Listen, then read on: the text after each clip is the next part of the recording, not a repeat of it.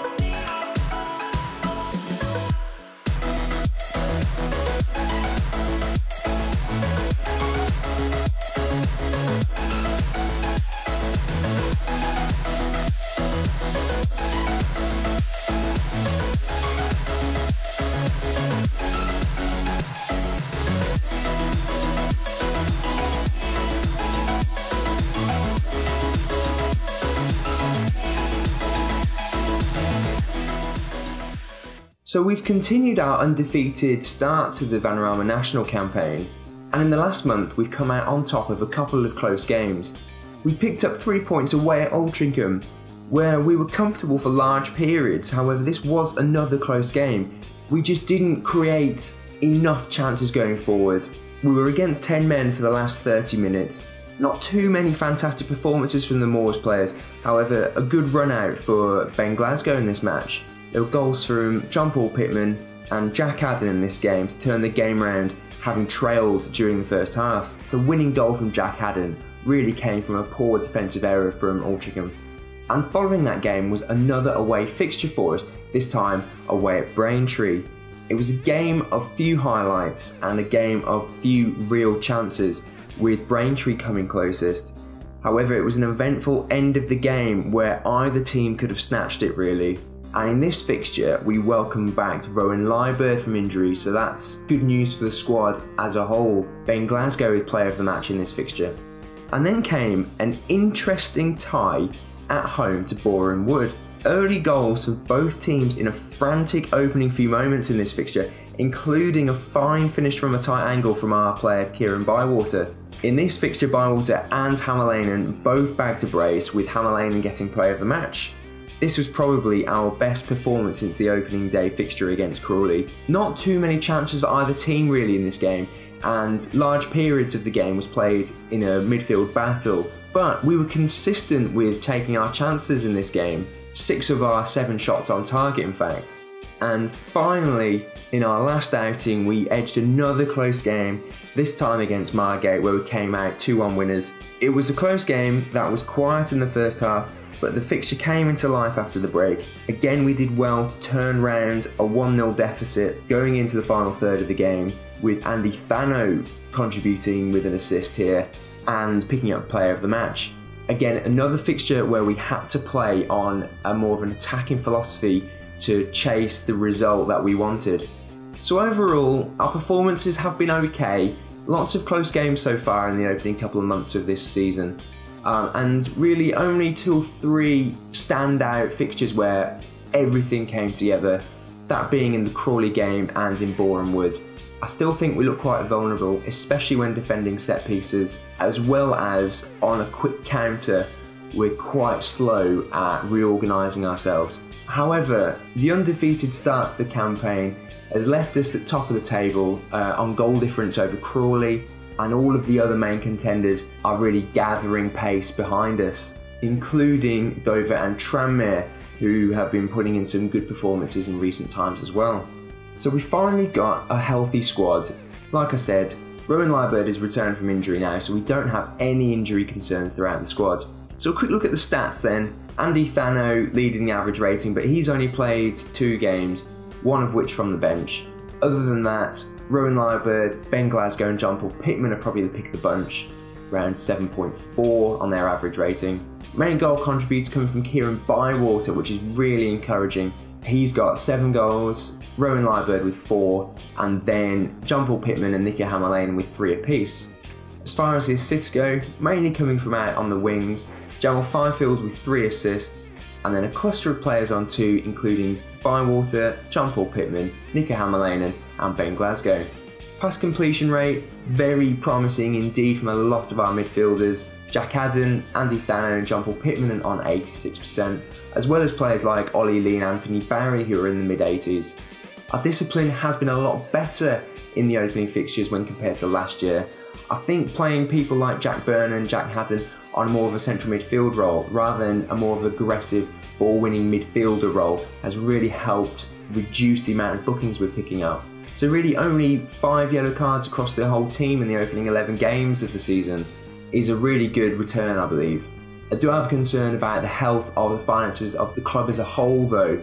I'm only a couple of £100 over my wage budget, having been allocated the transfer fee that we mentioned at the start of the season, but the club are leaking money. We've made a £100,000 loss in the opening moments of this season, and as you can see, the money that we gained from that fantastic FA Cup draw last season has more or less been consumed by the club. And a lot of this seems to be out of my control, and I hope this isn't going to jeopardise my reign as Solihull Moors manager. So today we've got a trip away to Whitehawk. They're at the foot of the table. Like I mentioned before, they were promoted from the Vanarama National South last season, so they've come up into this division at the same time as us. However, differing fortunes for the 2 clubs.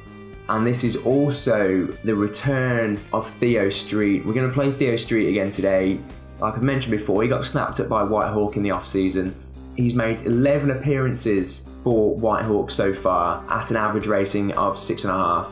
I still think we made the right decision on letting this chap go.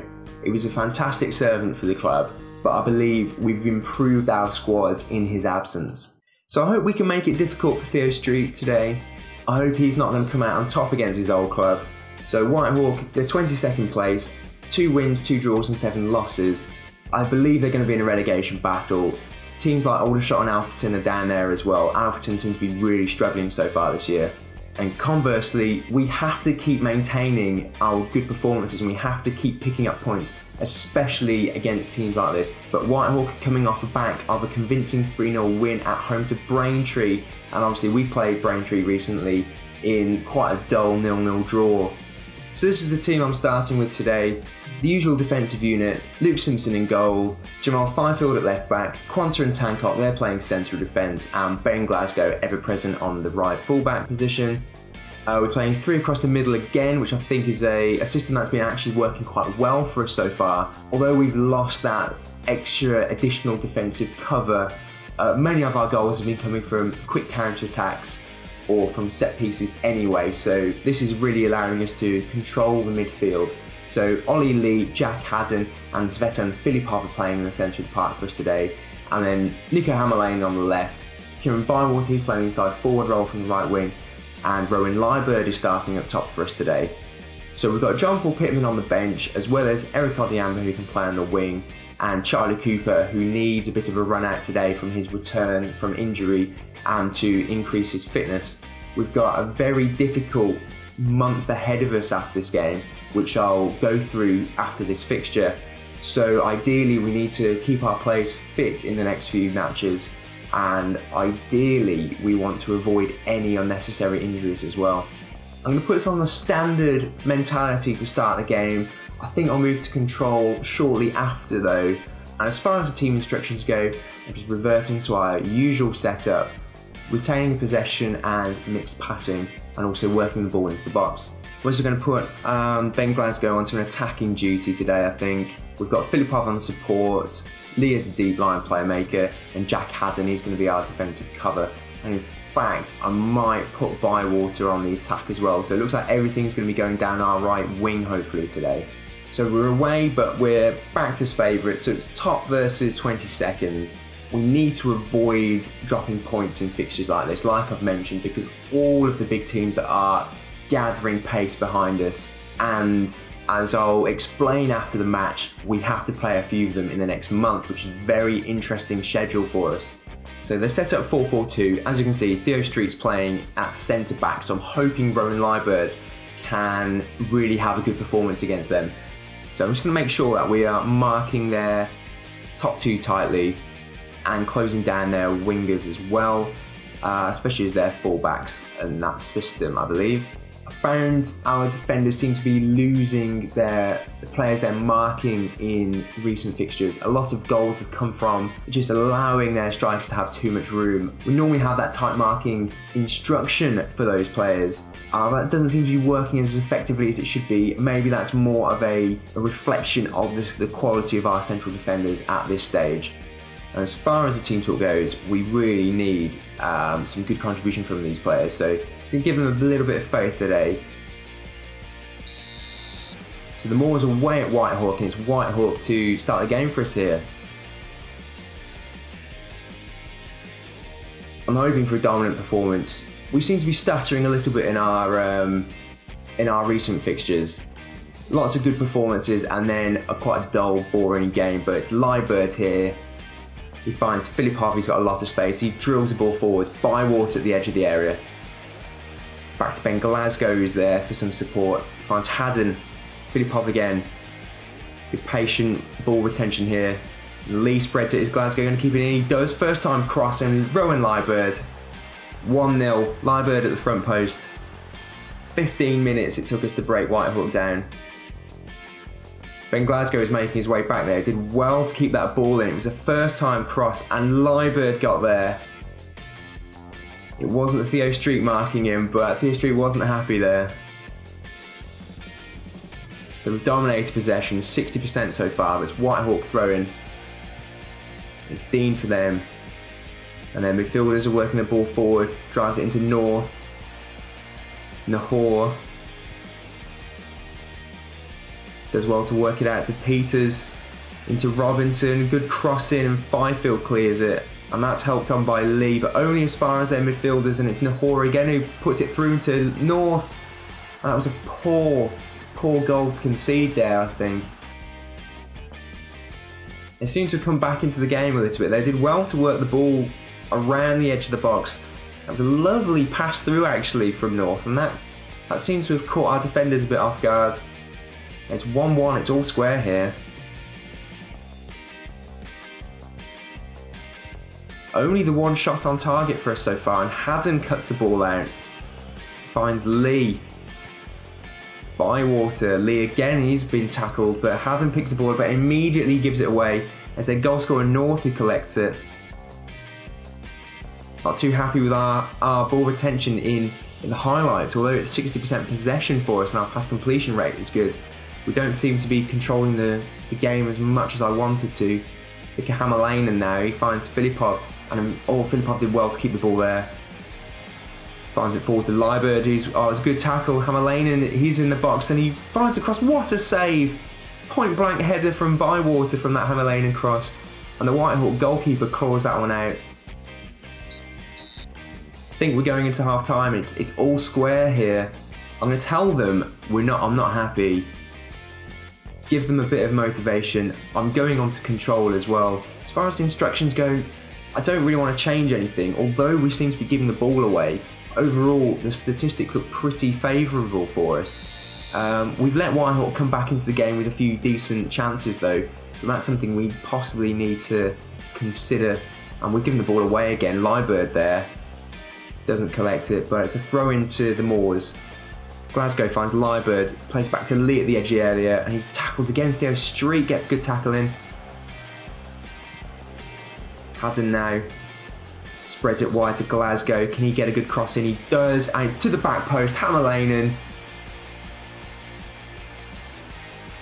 The defence should have done better there. They let the ball bounce in the danger area. Let's just have a look. Hammerlainen comes in from deep.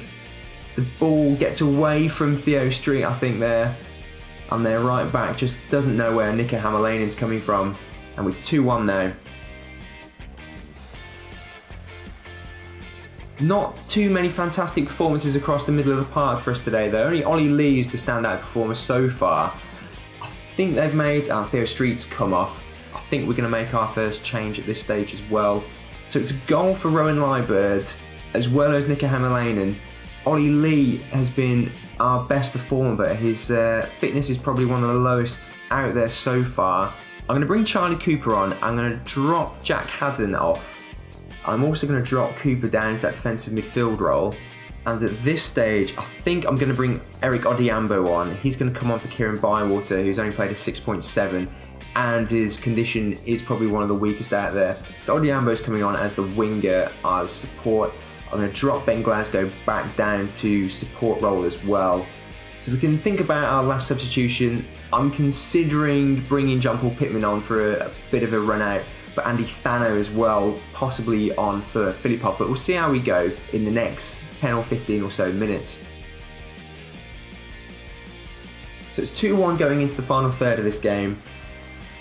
We've not controlled possession as much as I'd like to, as much as we have done in other fixtures. I think I'm going to make this final change now.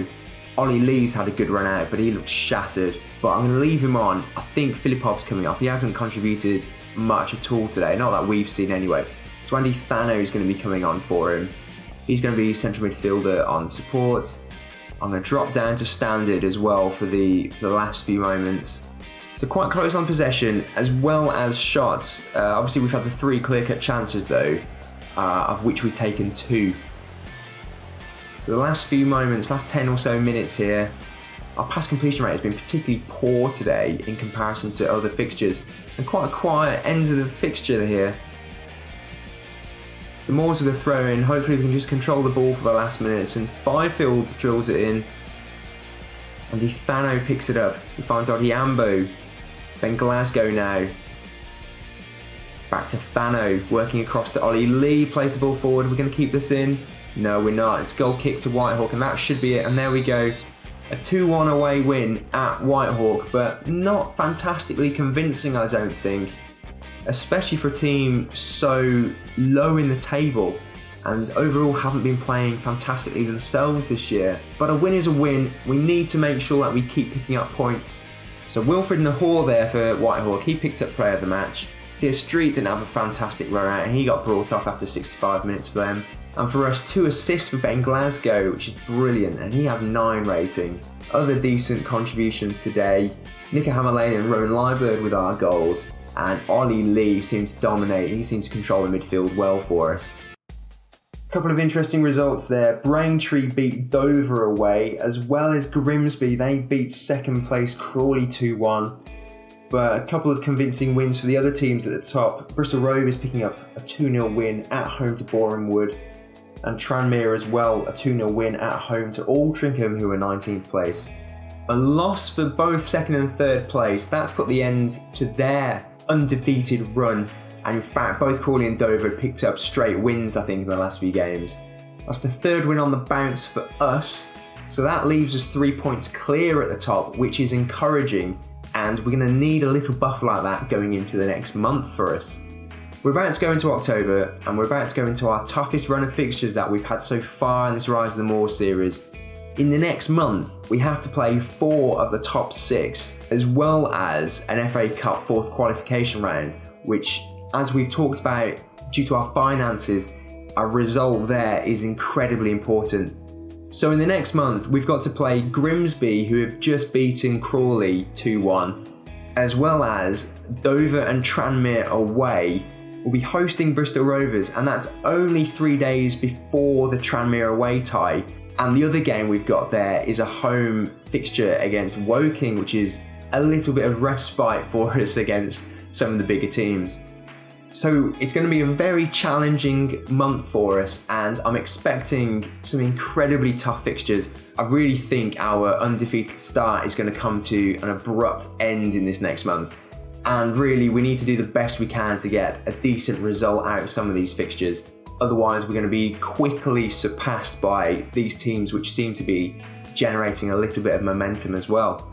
So after that tough run of fixtures, we'll be back for the Chester game in the next episode. That'll be at the end of October, and I'm hoping when we come back into the next episode, we won't be on the back of a shocking run of form.